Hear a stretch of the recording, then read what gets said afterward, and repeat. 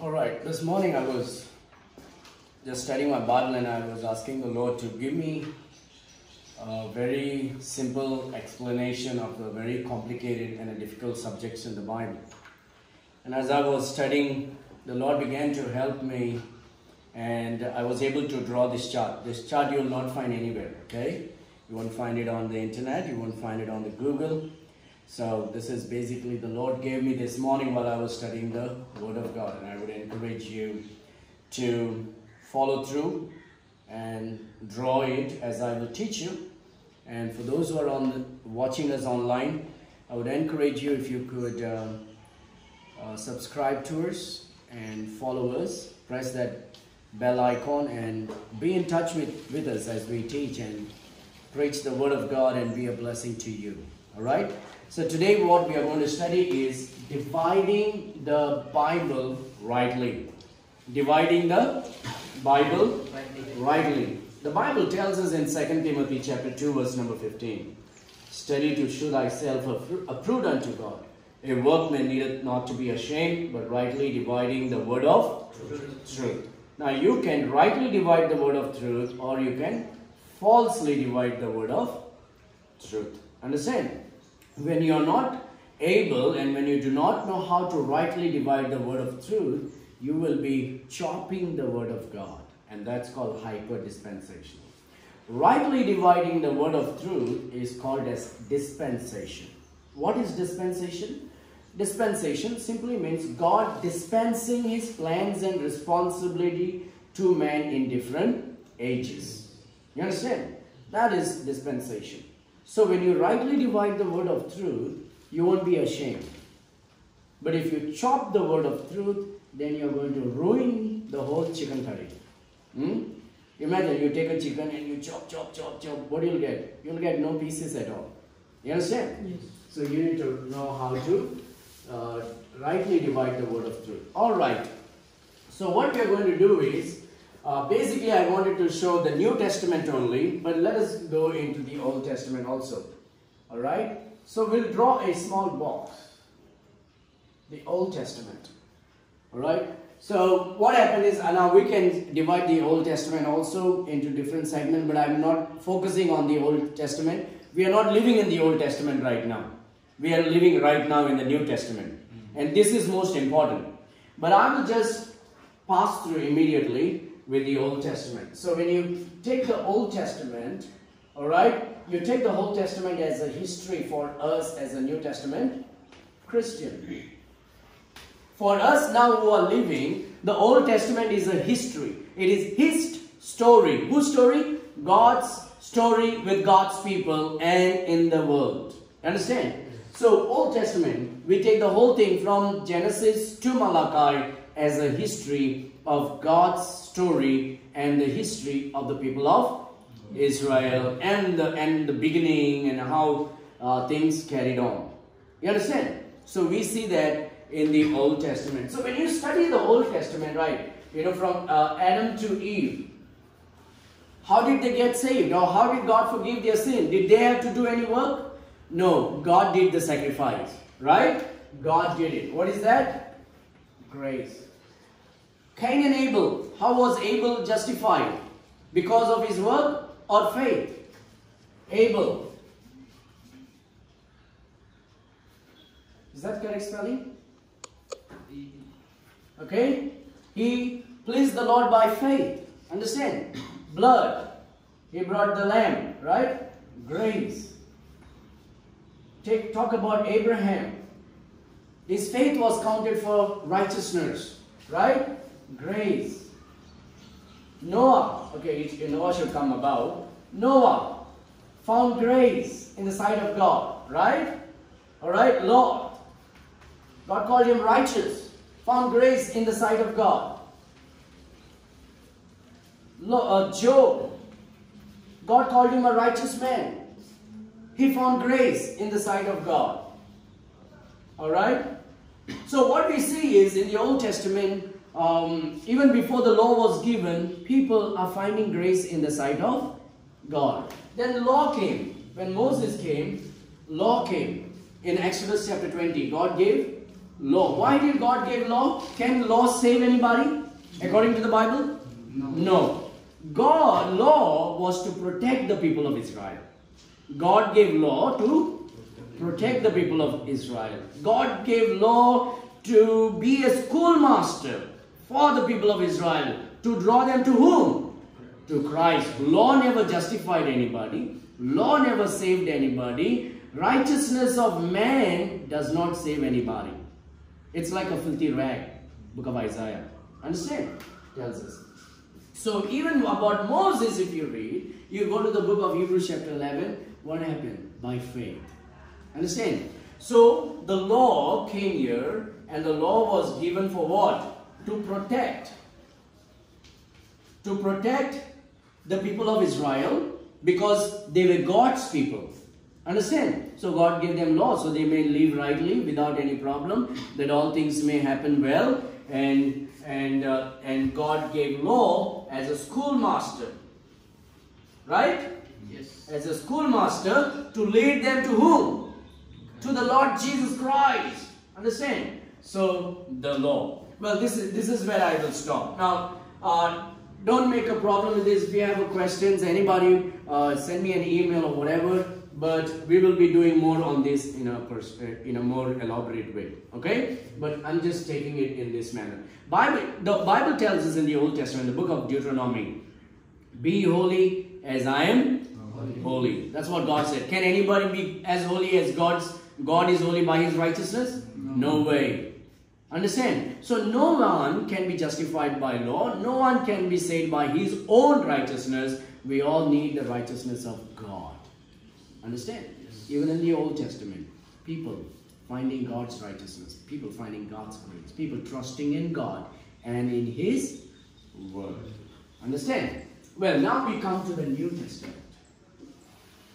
So this is where we will focus more, and this is just I just did a little bit. Maybe we will do another study on it and elaborate more on it. Now, when we come into the New Testament is divided as gospel, right? Yes.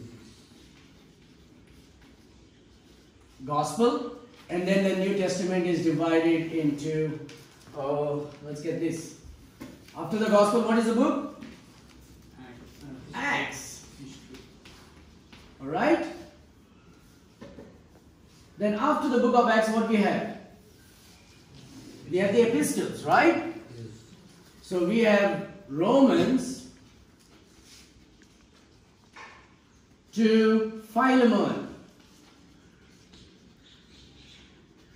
Alright? We have Romans to Philemon. This is the Pauline epistle. Apostle Paul writes this. Then we have Hebrews to Jude, the general epistle. Okay? Then we have what? Revelation. This was beautiful. As I prayed and asked the Lord, this began to just flow. Okay? And I would encourage you, if you follow this chart and study this will save you from a lot of headaches, a lot of shamefulness, a lot of insult, and you will be at peace with God through his word. There will be no confusion in the word of God. When you falsely chop the word of God or falsely divide the word of God, confusion comes. You understand? Now, the gospel. Matthew, Mark, Luke and John. There are no 4 gospels. There are how many gospels? 1 gospel in 4 different books by 4 different authors. How God revealed. Now, are they all saying the same thing all the time? No, they say same thing all the time, most of the time, but then each one has some unique story to tell us about the Lord Jesus Christ. You understand? So, just like, not everybody tells everything, but each one tells some unique things. So, Matthew, Mark, Luke and John, they tell us a lot about Jesus Christ, the same thing, but each one has certain unique things also to tell us. Understand? So Matthew, Mark, Luke and John is the gospel. Now what is the gospel according what does Paul says in Romans chapter 1:16? It is the power unto salvation. Now remember, the gospel, Matthew, Mark, Luke and John is the gospel in action. It is the gospel in action. What I mean? I mean the birth of Jesus Christ, right? The birth of Jesus is born. Is God who is manifest in the flesh, correct? That's the act of gospel in action. Gospel in action. God is manifest in the flesh. He lives a sinless perfect life, right? He goes preaching and teaching, doing miracles, wonderful things, great things, all right? And then what happened? The Bible tells He takes our sins upon Him. And He died on the cross. Did He die on the cross? Matthew, Mark, Luke and John? Yes. Did He shed His precious blood? Yes. He was buried? Yes. He rose again on the third day? Yes. Where do we read all these things? We read all these things right here, right? God in flesh. Alright? Sinless perfect life. Alright? And in God's work, the work of Christ. Like preaching and healing and all these things. And then we read, He dying on the cross for yours and for my sin. Did He bleed? Yes. The blood of Christ. We read here. The burial. Resurrection. Do we read about the second coming? That He is coming back? Yes, He tells about His coming back. Alright? So what we read in the gospel, in Matthew, Mark, Luke and John, is the gospel in action. God manifest in the flesh, living a sinless perfect life, dying for our sins on the cross by shedding His precious blood, was buried and rose again on the third day, and is coming again. Right? We read in the gospel. You know what? A lot of people say Jesus preached law in the gospel, so people were saved by law. Nobody can be saved by law because nobody can keep the law. You understand? So when we read this, what I'm going to do is I'm just going to read a couple of verses from Matthew, Mark, Luke and John, trying to show you the gospel. Alright?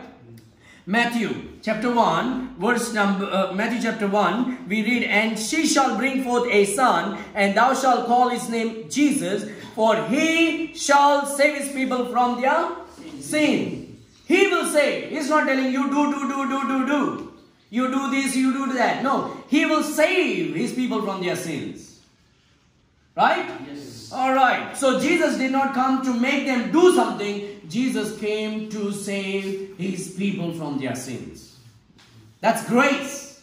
Understand? Mark says in chapter 1 verse 15, and saying the time is fulfilled and the kingdom of God is at hand. Repent ye and believe the gospel. You need to believe the gospel. What is the gospel? This is the gospel. Repent means what? Stop believing what you were believing, all this unrighteous thing, and now believe in me.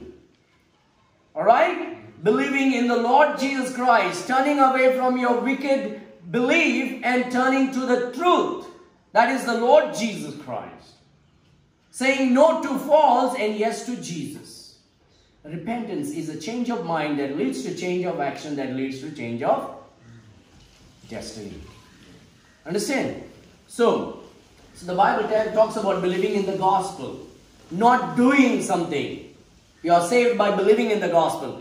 Luke says in chapter 2 verse 25, And behold, there was a man in Jerusalem whose name was Simeon. This is a priest in the temple. And the same man was just and devout, waiting for the consolation of Israel. And the Holy Ghost was upon him. Okay, and what is it? And it was revealed unto him by the Holy Ghost that he should not see death before he had seen the Lord's Christ. Then took he him up in the Bible says, and he came by the Spirit unto the temple, and when the parents brought in the child Jesus, what is it? I'm not able to see this because I made a printout. Let me read from this. Alright, Luke chapter 2 verse 25 onwards. Alright? Luke chapter 2 verse 25 onwards. And behold, there was a man in Jerusalem whose name was Simeon, and the same man was just and devout, waiting for the consolation of Israel. And the Holy Ghost was upon him, and it was revealed unto him by the Holy Ghost that he should not see death before he had seen the Lord's Christ. And he came by the Spirit into the temple. And when the parents brought in the child to do for him after the custom of the law, then he took him up in his arms and blessed God and said, Lord, now lettest thou thy servant depart in peace according to thy word. For my eyes have seen thy salvation. God's salvation. He didn't do anything. He saw it. Now he is holding it. Jesus is our salvation. Amen? Amen. For thou hast prepared before the face of all people. Now look at this. A light to lighten the Gentiles, and the glory of thy people Israel. Alright? So Jesus is the light to the Gentiles and the glory for the people of Israel. He came to save everybody. Yes, the gospel belongs to the Jew, but it is also, every time in the gospel when you read, a Gentile came and received the gospel also. And Jesus never said no. You understand? Alright, so here it says, a light to lighten the Gentiles and the glory of thy people Israel. So what we are seeing is, I can go on through many other verses, but just to keep things short, I'm making it. Then we go to the Gospel of John. Why this is important? Because there are many false brethren who teaches that Jesus did not preach the gospel of grace. He taught them to do the law and keep the law to be saved. No. That is not what the Bible teaches. Look at John chapter 3 verse 16. Everybody knows this. For God so loved the world that he gave his only begotten Son, that whosoever believes. See, salvation is not by doing the works of righteousness or doing law, but by believing in the Lord Jesus Christ. Alright? Simeon saw the salvation and believed. We read in Mark, believe in the gospel. Matthew, Jesus is come to save his people. He's the Savior. And they all need to believe Jesus. For God so loved the world that he gave his only begotten Son, that whosoever believeth in him should not perish but have everlasting life. Verse number 17. For God sent not his Son into the world, not only in Jerusalem, into the world to condemn the world, but that the world through him might be saved. We are reading this in the gospel.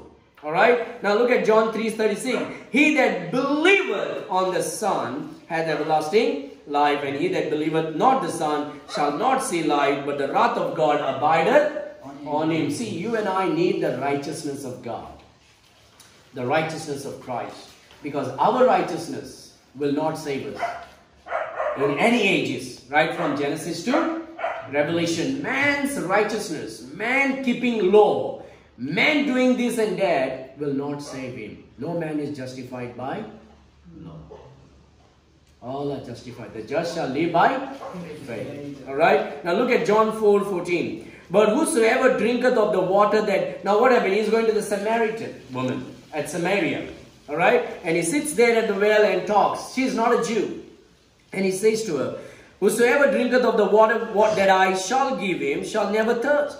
But the water that I shall give him shall be in him a well of water springing up into everlasting life. What Jesus gives, not what you do.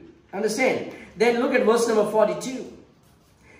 And said unto the woman. Now what happened between this? That woman believes in Jesus as a Messiah. Right? And then she goes into the village. And she speaks to the people in the village.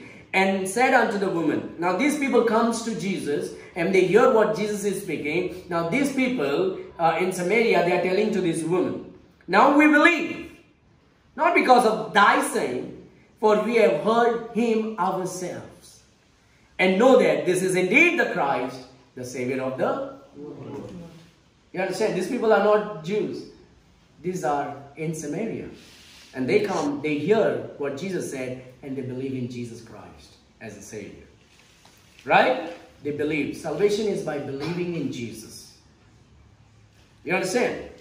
Now, John 6:35, and Jesus said unto them, I am the bread of life. He that cometh to me shall never hunger, and he that believeth on me shall never thirst. Believing in Jesus, not doing so and so. John 8:24, I said therefore unto you that ye shall die in your sin, if ye believe not that I am he, ye shall die in your sin. Jesus is not preaching gospel. Jesus is telling them to believe in him to be saved. Understand? John 20:31. But these, now as John finishes the gospel, he finishes with these on the second last chapter of John. But these are written, that ye might believe that Jesus is the Christ, the Son of God, and that believing ye might have life through his name. Alright? So what we read? We read that Apostle John, as they write, he makes it very clear that it is by believing. Matthew says by believing. Mark says by believing. Luke says by believing. Alright? So, this is gospel in action. And we read, Jesus is the gospel. He is the salvation. He is God who became man, came into this world. He died on the cross by shedding his precious blood. Was buried and he rose again on the third day. Here is the gospel. Gospel in action is Matthew, Mark, Luke and John. Once that is done, then we go to the book of Acts. What is the book of Acts? Acts is the acts of the Holy Spirit, the action of the Holy Spirit. Understand? The work of the Holy Spirit. In the book of Acts, what we read is the church is in infancy stage. The church is a little baby born. When it is born? John chapter 20. When Jesus breathed and told them, receive ye the Holy Ghost. In Luke chapter 6, the church is formed. Right? In John chapter 20, the church is born. In the book of Acts, the church is a baby. It is in infancy. So when the church is a baby in an infancy stage, just beginning on the stage, you don't make doctrines out of this. See, the problem today is a lot of people are building their churches on Peter, and a lot of people are building their churches on Paul, but we are supposed to build the church on Jesus Christ. When you build church on Peter, you get Roman Catholic Church, and you get the only Jesus movement, you get all the cults. When you build the church only on Paul, then you have hyper-dispensationalism and other cults. You got to be careful. Jesus is the head of the church. Jesus says, I will build my church. We need to build church upon Jesus Christ, not upon the apostles. Get it? So, in the book of Acts, what we read is, the book of Acts is basically, it is an infancy. Alright? Infancy of church. Don't make a doctrine out of it. They're just moving into maturity. From childhood into maturity. That's why certain things like, why did they do this? Why did they do now look, this is how they are doing. The church is moving. Understand? From babyhood, from childhood into maturity. The church is just born in John chapter 20. The church is just empowered by the Holy Spirit in Acts chapter 2 to do the work. The church is now moving into and growing. Understand? So we should not be making doctrines out of it. Now, can we find some doctrines? Yes. But we've got to be a little bit careful about how we are. So the church is now moving from Jews to Gentiles. And to the uttermost part of the earth. That's what Jesus said, isn't it? When the Holy Ghost will come upon you, then you will go into where? Into Judah, Jerusalem, Samaria, and to uttermost part of the world. So the gospel in Acts is moving from one place into other. Understand? Alright. So what are they preaching? They are preaching the gospel. How? Believing in the Lord Jesus Christ. You understand? To believe in the Lord Jesus Christ. Now in the book of Acts, what happened? Chapter 10. Peter is preaching to Cornelius and the people there in his house. While he was preaching, what happened? Suddenly what happened? Even before he could conclude, the Holy Ghost falls upon them. What is that? Grace. Right? He didn't tell them do this and do that. Falls upon them. And they believe. And Peter says, can anyone resist, stop them from getting baptized? They have already received the word. They received. They believed. That is called grace through faith. Alright? So then Paul says in Acts chapter 16, believe in the Lord Jesus Christ and thou shalt be saved. To be saved, you need to believe the Lord Jesus Christ. What did he do? Who he is. So when we talk about believe in the Lord Jesus Christ, so the question is, what should I believe in the Lord Jesus? You need to believe the gospel. Right? And we have a very good video on the YouTube. That 1 Corinthians chapter 15 verse 1 to 4 is not the complete gospel. It's a part of the gospel. And so we explain the complete gospel there, and that's important. Alright? So, to believe the gospel. Believing in the Lord Jesus. What should I believe in the Lord Jesus? That he is God manifest in the flesh. To lead us in his perfect life. He died on the cross because of you and me. By shedding his precious blood. Was buried, and he rose again on the third day. That is the gospel. Without knowing this, you're going to hell. But if you know, understand, and believe and receive Jesus, you will be saved and will have everlasting life. Then, after the Acts, we come to Romans through Philemon. This is basically a commonly known by people as Pauline epistle. What is this? Pauline epistle. Romans through Philemon. What you find in this epistle is the richness of Christian doctrines. And you and I should study this over and over and over again. Book of Romans through Philemon is super rich in doctrines. This will help you and strengthen you. Understand? But there are many things what Paul doesn't say here, and God reveals that to these people right here. And many things what these people don't say, Paul says here. Understand? So this is our doctrinal book. So Romans through Philemon is about the church doctrine. It's about church doctrine. Romans through Philemon talks about our state. What is our state? Our state is we are now made holy by God when we believed in him. Now we are the child of God. We are his, and it cannot be lost. We have a relationship. It talks about our relationship. Alright? It talks about our salvation.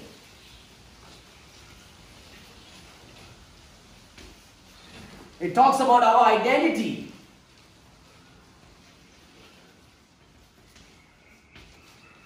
It talks about Christ in us. Christ in us, the hope of glory. So that is what Romans through Philemon we read. This is, if we want to find the doctrine, we go here, Romans through Philemon. Now the problem with many people are, they are building their churches only on Paul, by rejecting the other things. Can you sit on a chair with only one leg? You'll fall. You need all the four, right? You need the whole thing to sit comfortably and perfectly and balance well. If you sit on one leg, what will happen? You will fall. And that's the problem. Some are building their church on Peter, some are building their church on Paul. That is the problem. You and I need to build our church on Jesus. Which means from here to here, rightly dividing. This is for our doctrine. This is talking about who we are in Christ. This talks about that we are now having a relationship with Jesus Christ. Then, so this is the Pauline epistle. Then we have Hebrews 2. There are a lot of people say, no, this is for the Jewish people. Only this is for us, Gentile. Jesus came for all. For God so loved the world, and that he gave his only begotten Son, that whosoever, the Jews and Gentiles. Understand? So, this is the church doctrine. Now this is the church living. Hebrews to Jude, what we read? We read Christian living. Christian living. Or you can say here, instead of church doctrine, you can say Christian doctrine. Alright? Or church doctrine. So Christian living. Here he speaks about our relationship. Who? Apostle Paul. That was revealed to Apostle Paul, not only to Apostle Paul, but also to the other apostles and prophets. Understand? Now, there are some people say only Apostle Paul knew. Look at Ephesians.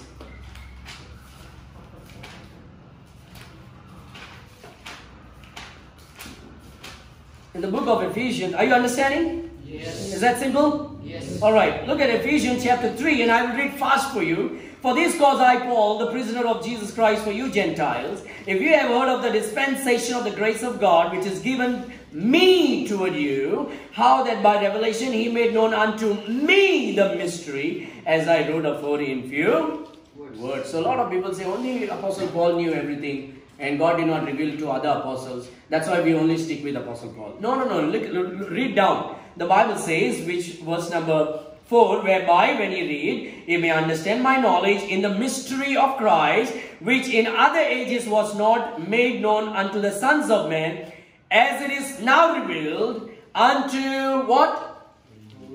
His holy Apostles. Not only apostle, but apostles. All the apostles. Holy apostles and prophets by the Spirit. Look at Colossians. Look at Colossians.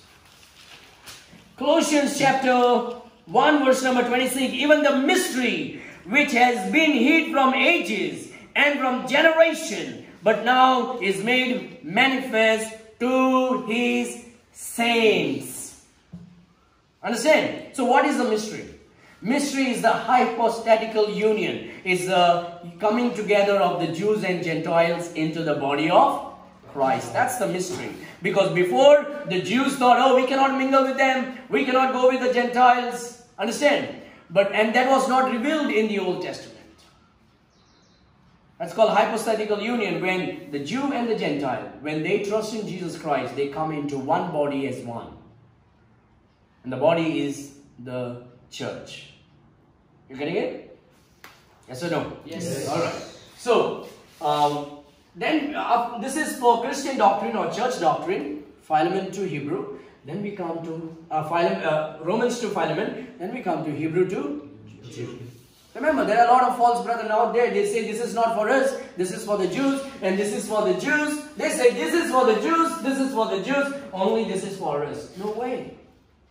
All is for us. All scripture is given by the inspiration of God. Amen. And it is profitable. You understand? Now when you say this is for the Jews and this is for the, you know what you're calling? You're calling Jesus a liar. When you say the Old Testament people were saved by law, by their righteousness, you're calling God as a liar. You're calling Jesus as a liar. You're calling the prophets as a liar. You're calling Apostle Paul as a liar. You're calling all other apostles as a liar. Because all God's servants said, not by your righteousness, but by His. Not by your law, but by His grace. You understand? Yes. Now, Hebrew to Jew is about Christian living. Here, Christian doctrines. Now, here is practical. You understand? Now, when Jesus, in the New Testament, when Jesus told the people, you know, if you wish to be my disciple, take up your cross, go sell everything, hate everybody, and then follow me. Is Jesus telling, you know, that verse people take and say, see, he's telling them to sell everything. So that is law. That is not law. That is discipleship. All disciples are Christians, but not all Christians are disciples. All Christians are not disciples. They are not consistently following. But all disciples are Christians. That's why in the book of Acts, the disciples were first called as Christians. Because the world identified, these fellows are disciples, they are always following Christ. But there were many other Christians who are not, you know, they just got saved and they are sitting at home, not living for the Lord. They are Christians, but not disciples. Understand? So this speaks about the discipleship, living for the Lord. This speaking about the doctrines, our relationship, who we are in Christ. So Hebrew to Jude is Christian living. Okay? Hebrew to Jude is Christian living. Now, Paul never tells us, if you fall in sin, what do? Paul doesn't tell us to confess our sins. Does Paul say, Philemon to Hebrew? No. So certain things what God did not give Paul, God gave it to Peter and to John and to other people who wrote this. You understand? So just because Paul doesn't say about we should not confess, Paul does not speak about confession and forgiving, asking for forgiveness. And just because Paul doesn't say, what do you say? Oh no, we are not supposed to confess it. You know what hyper-dispensationalists do? They say, see, we are already forgiven. So if you sin, we don't have to confess our sins. We don't have to ask God for forgiveness. What is that? Arrogance, pride, self-righteousness. Eyes are blinded by the devil. And that's why we need to pray, oh God, enlighten our eyes of understanding. Amen? Amen. Then you'll be able to see this. The clear picture from Genesis to Revelation. It's all written for us. It is not written to us, but it is written for us. And everything is applicable for us. And it is profitable for us. It is beneficial for us. Alright? So Christian living. Now, if you sin, what happens? What happens if you sin against God? As a Christian. What God will do? Chastise us. Is Paul saying that? No. Who says that? We read that in Hebrew. We read that in Hebrew. The Pauline epistle doesn't say, the general epistle says that. So we talk here about chastisements. Alright? Chastisement. God will chastise if you sin. So what do I do if I sin? What should I do if I sin?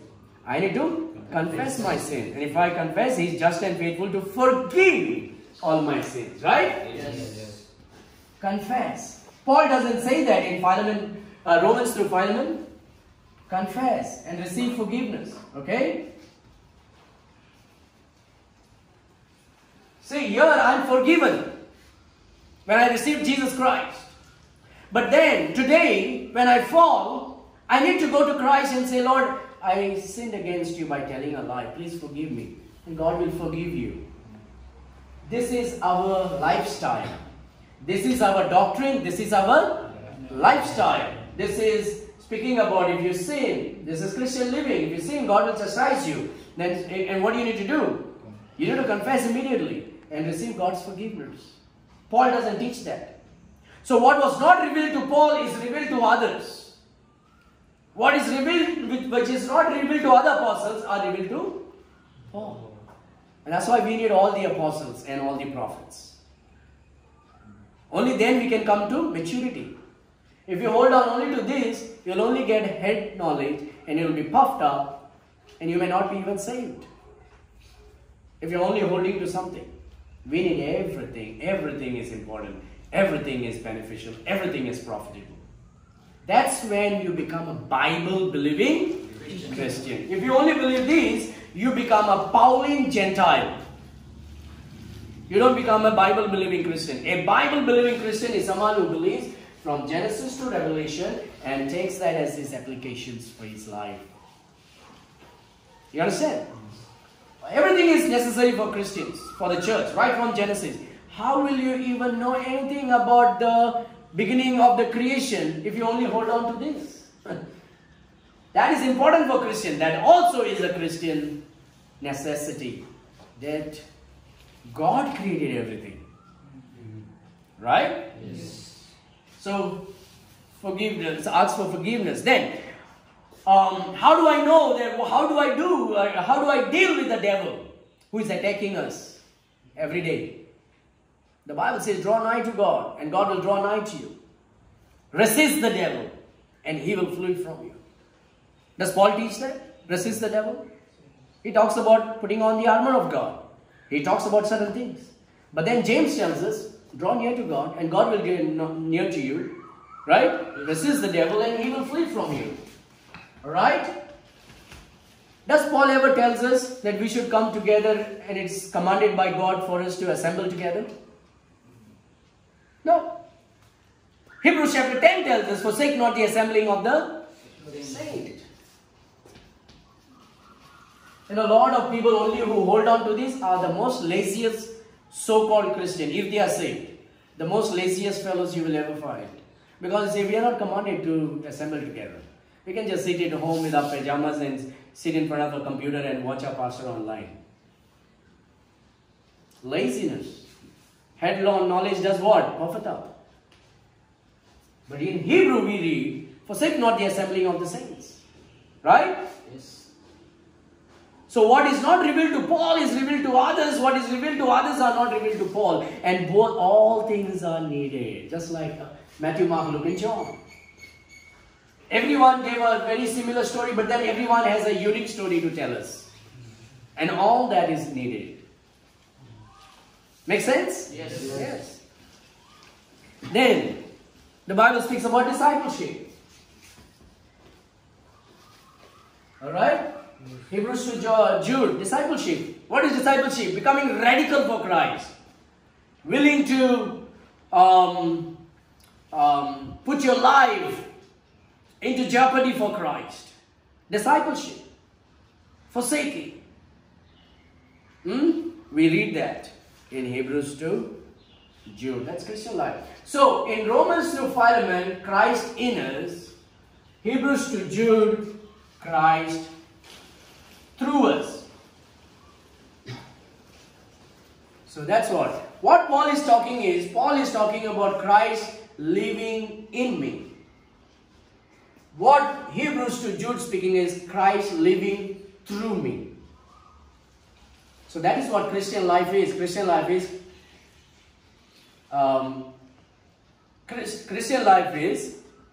outliving of in-living Christ. So in-living, outliving, both are important. Right? Yes. If you say this is for Jew and this is only for us, then you know what happened?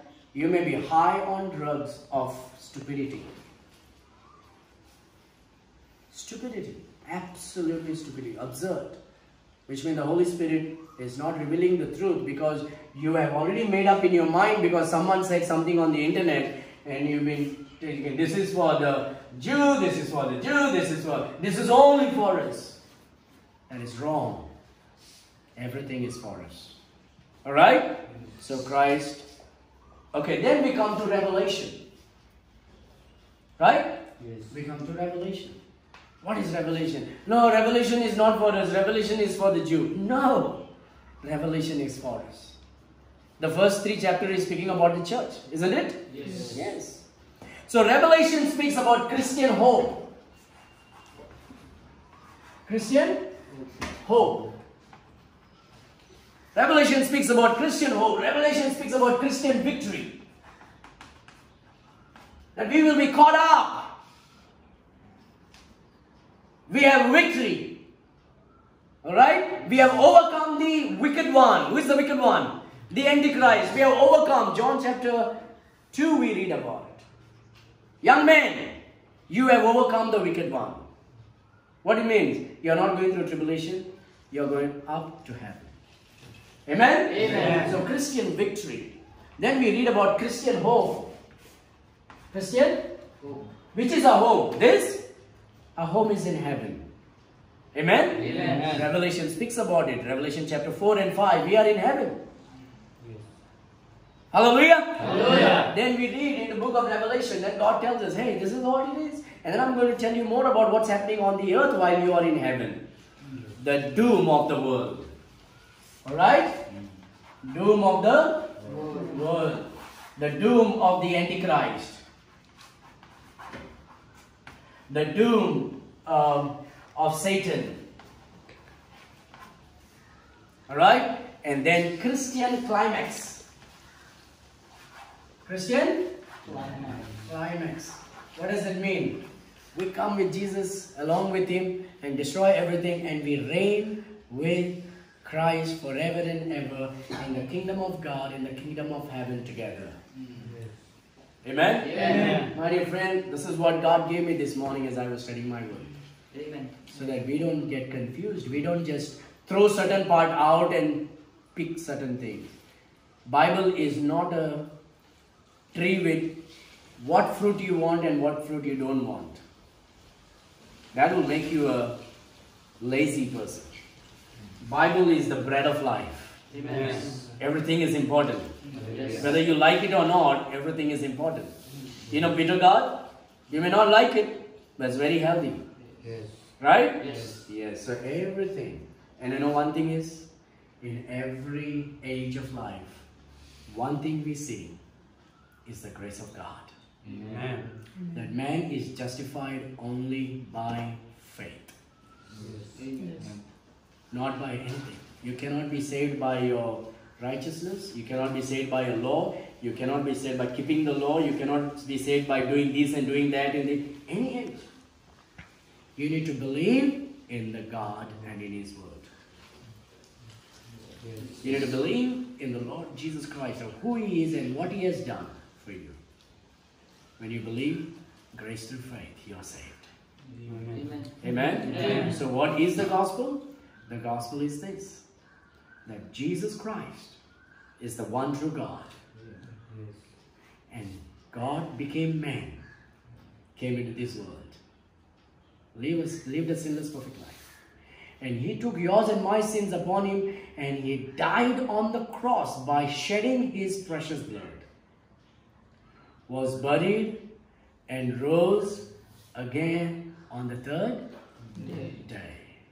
He rose again on the third day. That is the gospel. And if you will come to Him and believe in the Lord Jesus and receive Him, He will give you the power to be called as the sons of God. You will be the child of God. Amen? Amen. That is the gospel. If you don't believe, you will die and go to hell. But if you turn away from your false belief and put your trust in the Lord Jesus Christ and believe the gospel, you shall be saved. You'll be the child of God. For by grace are you saved through faith. And that not of yourselves. It is the gift of God. Not of works, lest any man should boast. But then we should not stop there. Because we are saved, we should do good work. Look at verse number 9.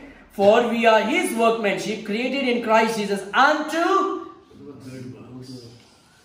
Even in the gospel, when Jesus healed the people, He said, you know what? Go and do good works.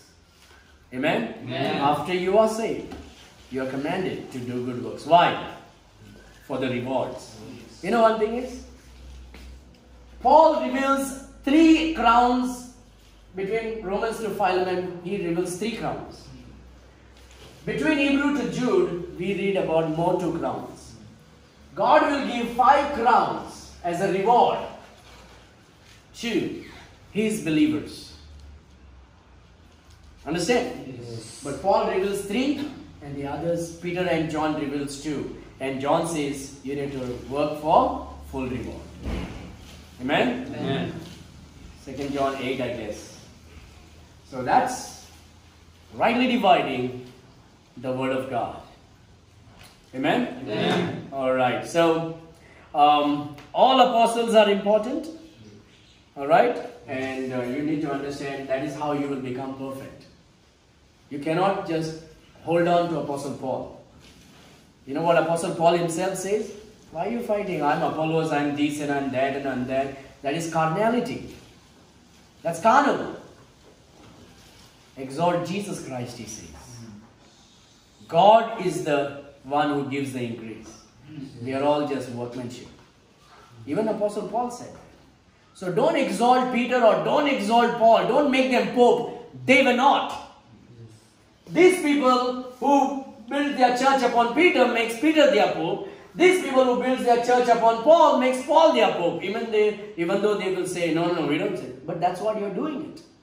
You exalt Jesus Christ. Amen. The church is built upon Christ. Church is built for Christ. And church is built for His pleasure. Understand? Paul himself is humble enough to say that. And here it is. You cannot build, you cannot become mature sitting on one leg of a chair. You need everything. Yes.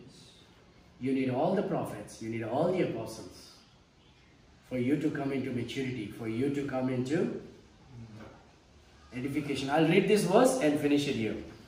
Come to Ephesians.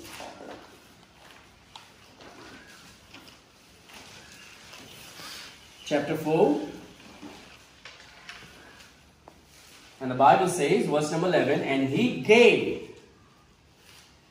Alright? He gave some apostles and some prophets and some evangelists and some pastors and teachers. Who? God gave. There's a lot of difference between the word gave and sent. God sent Peter to Jewish and Paul to Gentile. Peter went to the Jew, Paul went to the Gentile. What does that mean? God gave them responsibility to go to this group of people and preach the gospel. Paul, you go to the Gentiles and preach the gospel. That is sent, giving responsibility. But here, God is giving for the church. Paul is an apostle to the Gentiles. But all the apostles are the apostles to the church. Because they are given by Christ. You understand? Yes. Paul is the apostle to the Gentiles. Peter is the apostle to the Jews. But all the apostles are the apostles for the church. Because they are given. So the Bible says, and he gave some apostles and some prophets and some evangelists and some pastors and teachers. Why? For the perfecting of the saints. You cannot be perfect by one apostle. You need all. For the perfecting of the saints, for the work of the ministry. God says, you know what? Don't stay in one place, man. Paul, don't go to the Jew. I sent Peter. You know, who will go to the Gentile? You go to the Gentile and preach. Understand? The ministry. So, the ministry is divided and said, you go here, you go here, you go here, and preach the gospel so the gospel may spread. Alright? For the perfecting of the saints, for the work of the ministry, for the edifying of the body of Christ. For the perfecting of the saints, for the work of the ministry, for the edifying of the body of Christ. How is it possible? When you have all the apostles, when you have all the prophets, when you have pastors for the church, evangelists and teachers. When all these things we have the Old Testament, the prophets, the New Testament, the apostles. So everything is needed. If you want to grow into maturity and get edification and do the right ministry, you need everything. Not just Paul. You need all. Yes. Amen? Yes. All means all. So may the Lord add many more blessings. I hope this has been a blessing. And the Bible again tells us, study to show thyself approved unto God. A workman needeth not to be ashamed, rightly dividing the word of truth. Amen. Don't spend more time unnecessarily reading someone who wrote something on the internet. Kneel down, pray to God, and read and study the word of God. Understand? And you say, Lord, lead me to the truth. And if I'm wrong, teach me and correct me. And God will do it. Amen? Amen.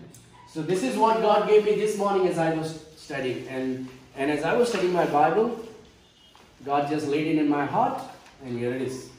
And I started drawing it. When you pray and ask, God will give you. Amen? Amen. All right. God bless you. Hope this is a blessing. Don't forget to subscribe to us and click that bell icon. We want to be more of a blessing to you. God bless.